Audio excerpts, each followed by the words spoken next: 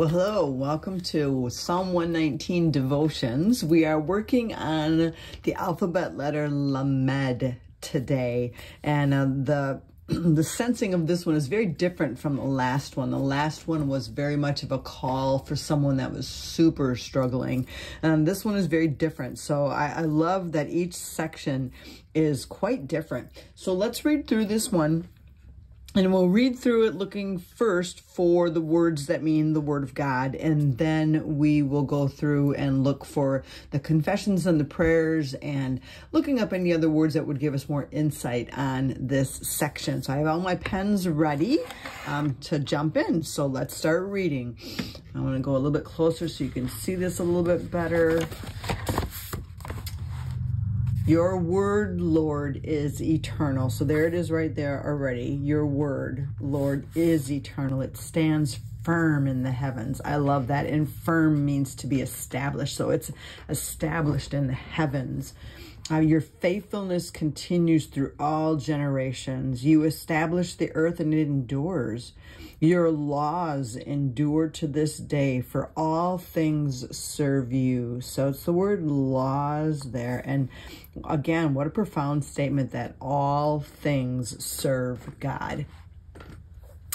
And I think when I looked up that word, it was the word servant or slave. So everything is a slave to God. I thought that was just a neat concept. If your law had not been my delight, I would have perished in my affliction. So there's the word law.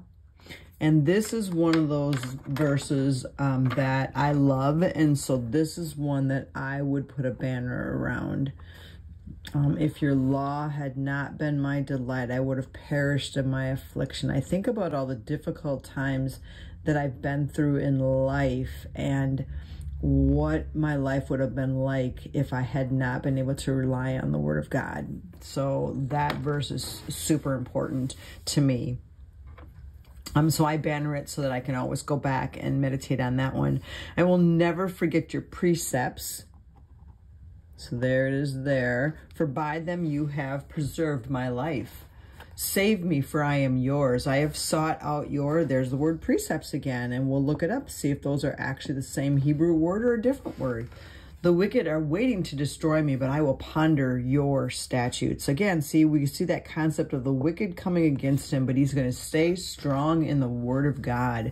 To all perfection I see a limit, but your commands are boundless. I love that line too. I love that verse. And so that's actually another verse that I'm going to put a banner around. To all perfection I see a limit, but your commands are boundless. That's just such a great verse about the Word of God. That everything about the Word of God is limitless, boundless compared to anything else in life. So let's go back now, and what we're going to do is we're going to just dig a little bit deeper, and let's look for confessions and prayers. So your word, Lord, is eternal. That would be a confession. It stands firm in the heavens. So I'm just going to right now just highlight eternal and stands firm. Your faithfulness continues through all generations. That is a confession. You established the earth. That is a confession. The earth endures because God established it. That's a confession. Your laws endure to this day. That is a confession. So we have lots of confessions this time. If your law had not been my delight, I would have perished in my affliction. I think that's more just like a statement of fact. I will never forget your precepts. We've seen that a lot in our Psalm 119 devotions, and that for sure is a confession that I will not forget your word. For by them you have preserved my life. Save me, for I am yours. Well, there is a prayer.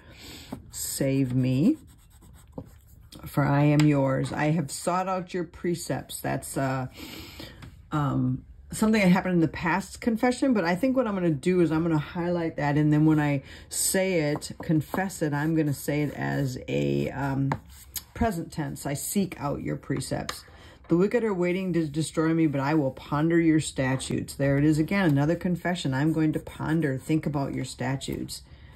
And then to all perfection, I see a limit, but your commands are boundless. I think that would be a great confession.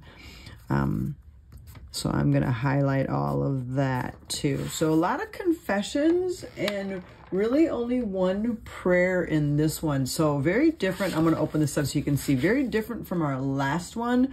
A little bit more prayers in the last one because of the situation that was being portrayed in that one. So a lot of beautiful confessions in this one.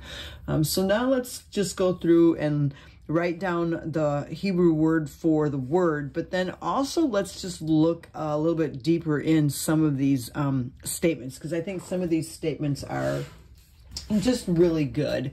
So I'm going to flip my book back again so that you can see this closer up, and I think I'm just going to clip it so it stays open while we're looking through this. I think that'll be easier. So let's go closer again.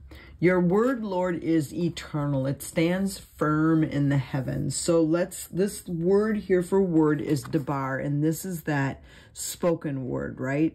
The things that God has spoken are eternal. They stand firm in the heavens. I love that concept, just that his word is forever. What God says is forever.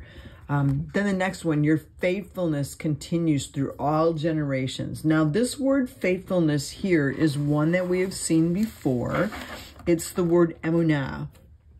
And we've seen that before. So I'm just going to write emunah.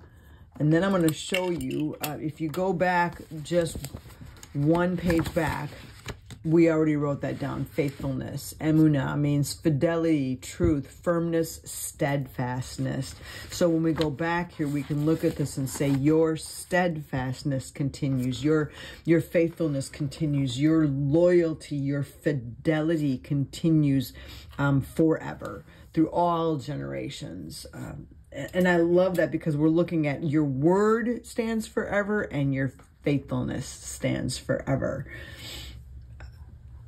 You established the earth. That means that God fashioned it or prepared it or, established it. And really, he established it by his spoken word. You established the earth and it endures. So there it is again. It remains fixed. It's there forever. That's the way God created the earth, right? Your laws endure to this day. So everything that God has spoken into being, has put into being, stays forever is what I'm getting when I read that. And this word laws is mishpat. If your law had not been my delight, I would have perished in my affliction. And this is the word Torah. And I think I'm going to write it right in my banner. I will never forget your precepts. This is Pikud, P-I-Q-Q-U-D, Pikud. I will never forget your precepts, for by them you have preserved my life. Now, we did that same phrase here, right? In your unfailing love. This was a prayer, preserve my life. And here we see it again. This time he's saying, because of your word, my life has been preserved. So you're going to see that little phrase often in Psalm 119. And this preserved my life. I'm just going to put it over here so you can see it. It is Strong's number 2421, and it is the word chaya. And I always, when I see that word, I always think of Fiddler on the Roof, to life, l'chaim, and this is chaya. So it means life. So when we're reading this, it's like, you have given me life is what he's saying. You have revived my life. You have preserved my life. So that's what that means there. And it's because of the word. So I just think that's a great concept, especially when we're going through difficult times. And then he prays, save me, I am yours. I have sought out your precepts. And this word precepts here is also pekud. So they did, when they made it into an English word, they did use the same precepts. So I have sought out your precepts. I'm going to keep seeking out your precepts, right? And then it says the wicked are waiting to destroy me, but I will ponder your statutes. Like, even though the wicked are trying to come against me, I am going to stay strong in what your word says. And this is the word idah. So I just love the concept again of just turning to the word whenever difficulty comes. We see it in this one. You've preserved my life through the difficulties. I would have perished in my affliction if it wouldn't have been for your word. I need you to save me because the wicked are waiting to destroy me, but I'm going to stay strong in your word. And it really just shows us that that's what we cling to. To all perfection I see limits, but your commands are boundless, and this commands is mitzvah.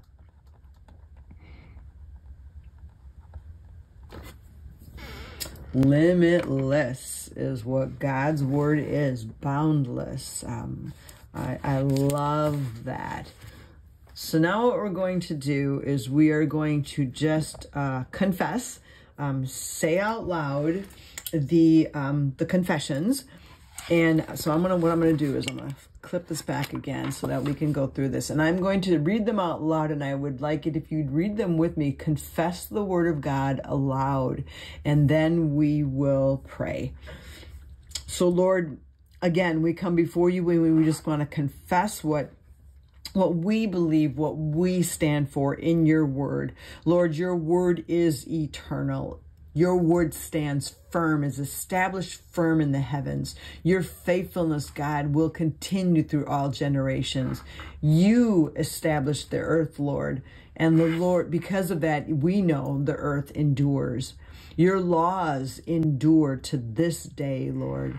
I will never forget your precepts, Lord. I will seek out your precepts. I will ponder your statutes, God, and to all perfection I see a limit, but your commands are boundless.